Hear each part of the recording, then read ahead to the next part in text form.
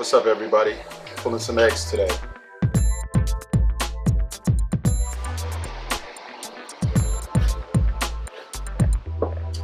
This here is a high intensity Orange Dream Firefly Het Clown. And I believe I bred her to an Orange Dream Batman. So have the potential here to produce some Super Orange Dream Fire and Firefly Batmans. Single dose high intensity. Let's see what we got here. Not bad. Looks like we got 8 eggs. So the first thing that I do when I pull a female, I just prepared a fresh tub of cypress mulch. You can see it's still wet. And then I'm going to take the female and I'm going to rinse her off in the sink, wash her off really good. The reason why I do that is to rinse off any egg residue, just to get that smell away, because we want to get the female feeding as soon as possible. So you want to rinse away that egg residue. Otherwise, she's just going to curl up as if she's still nesting the eggs. And she'll probably go 60 days without eating. So you want to get her on food as soon as possible. So I'm going to rinse this girl off. Water, not too hot, not too cold. Just wash her off from head to tail.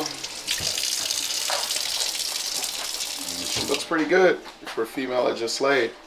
Still nice fat. Probably should be unloading my Het Clowns, but I think I'm going to hang on to her for another year or two.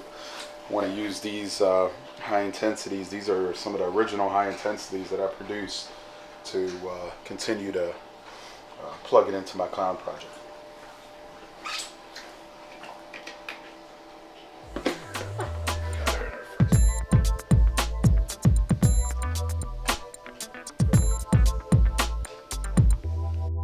Alright, so we have a tub of vermiculite here.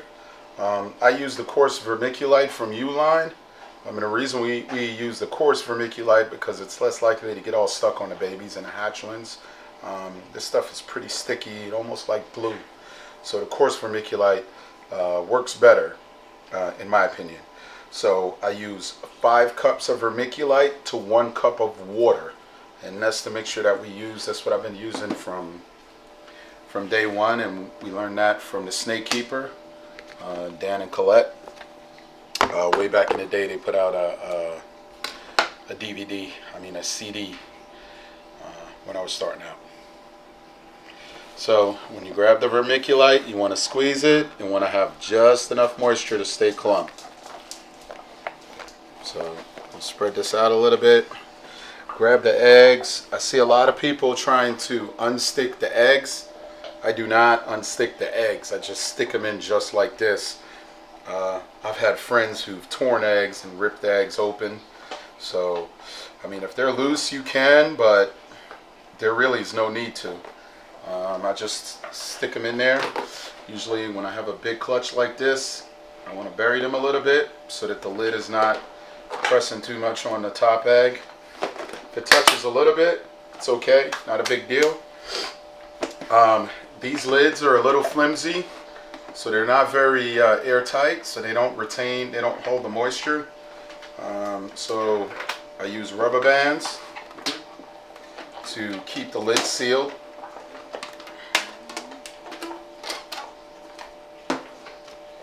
That way the eggs don't dry out and desiccate.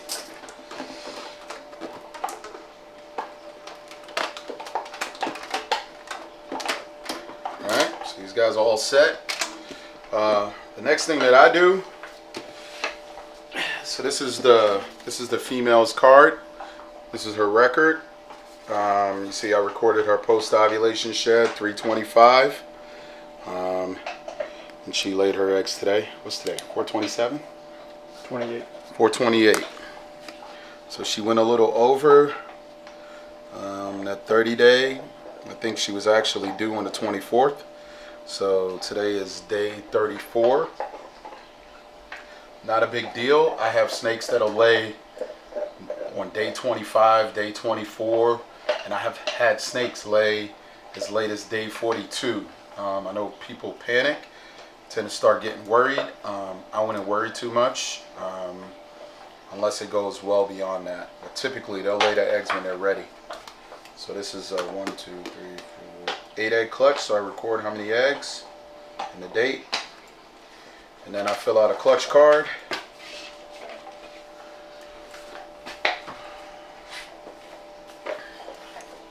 So this was, I record the breeding, Orange Dream, Batman,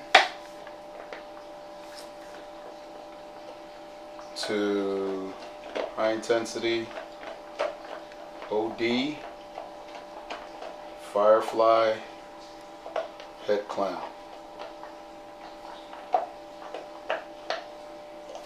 I record the number of eggs and the date.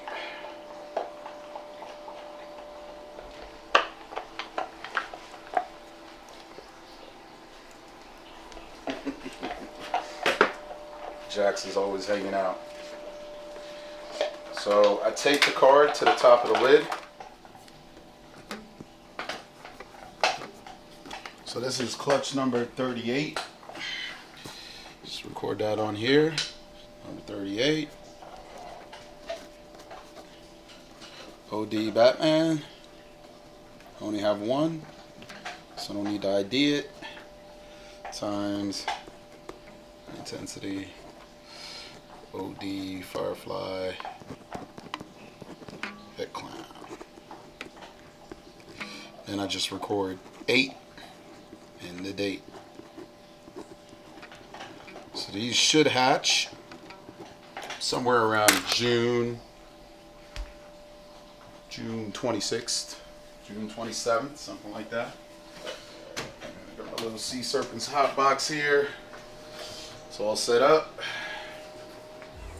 Slide it on top of that one.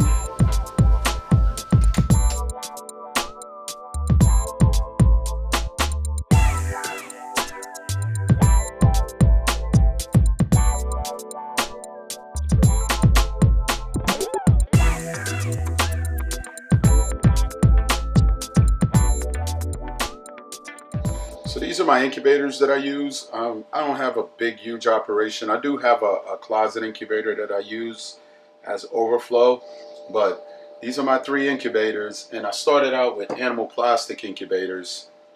I actually started out with a wooden incubator way back in the day, but I picked up a couple of animal plastic incubators. Really love these incubators. Pretty reliable, but you got to plan ahead when you order them.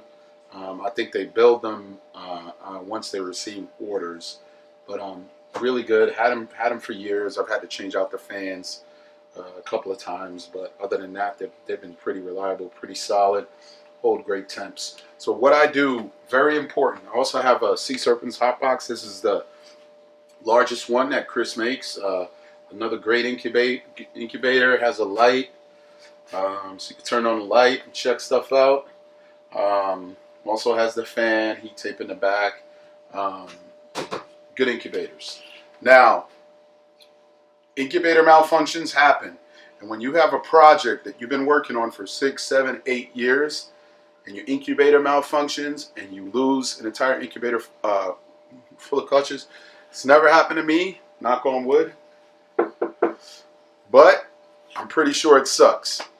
So my alarm company installs these temperature monitoring devices. So if you look, each of my incubators, this is incubator 3, 2, and 1. They're linked directly to my alarm system. And if I get any excursions, it immediately contacts me on my phone. And I know that there's something going on with the incubator. And I can get down here and intervene before I start losing eggs. So that's really, really important. You guys are buying, you know, $5, $6, $7, $10,000 snakes. You're putting in years and years of time and effort into some of your projects, which I think the time is more valuable than the money. So take the necessary precautions. Contact your alarm company, or there are other devices that, if you don't want an alarm system in your house, there are other devices that you can utilize that will communicate directly to your phone. There's so much technology out there now, so make sure you guys get a backup system. And if you look, I have my herp stat I have this, and then I have my little thermometer in there, and I'm measuring the temp at the top and the bottom. If I start to see a huge differentiator between the top and the bottom, I know that the fan is not working, because the fan circulates that warm air and keeps the temperature uniform throughout the incubator. So those are my incubator tips.